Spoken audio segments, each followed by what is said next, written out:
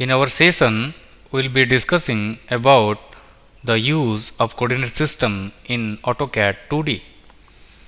So as I explained in my earlier lecture, the class of coordinate system or the type of coordinate system which you use in AutoCAD 2D can be broadly classified into three categories. One is the relative rectangular coordinate system, one is the relative polar coordinate system, and the last one is the absolute coordinate system.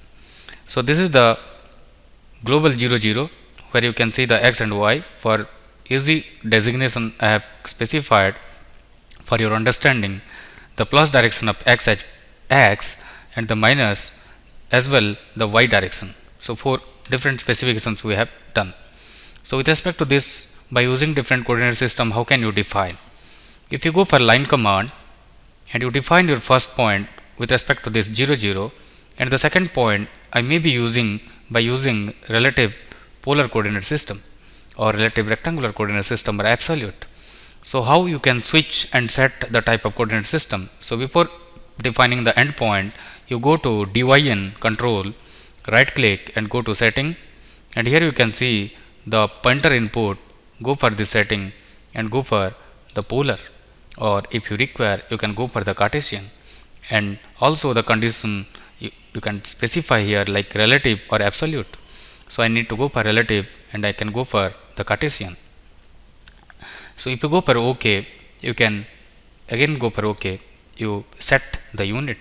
That means if you specify your required distance, like if you go for @ the x is 15 tab and y is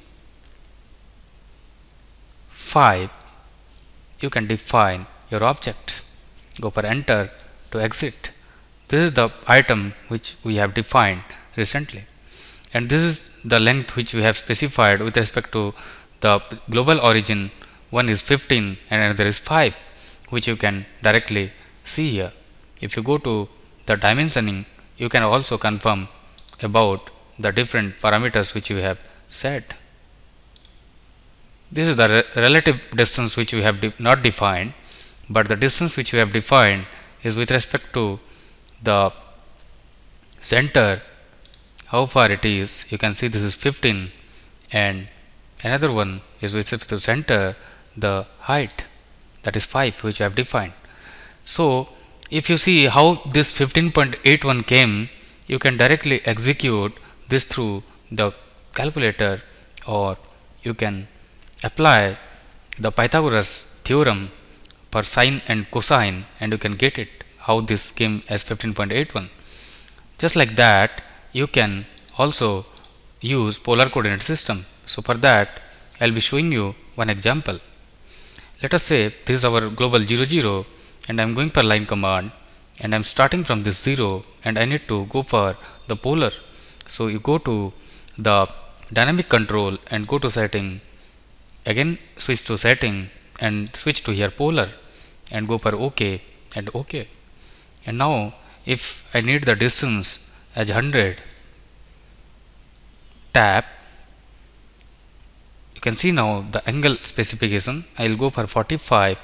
You can define it and go for enter.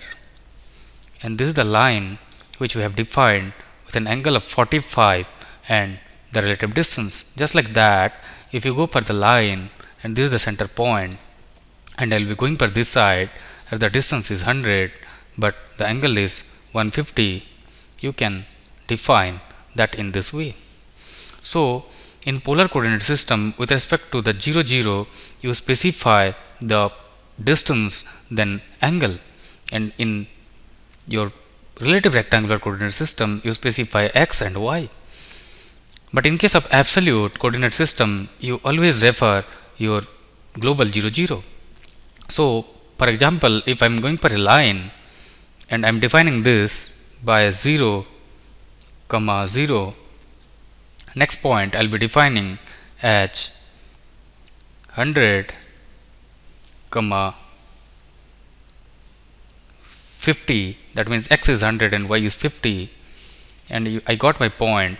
So Next I will be defining, let us say x is 100 and y is 120. You can define the points. Absolutely, these points are having the specified distance which we have defined. You can right click and you can go to properties and you can check your data which you have entered, like x is how much and y is how much. So all these dimensions are related to this 0 0, and if you select this line, I have specified 100 and 50. You can see this is 100 and this is 50, and for this I have specified the x is 100 and y is 50. But for this case, the case is different. The related distance accordingly will be specified with respect to the previous point.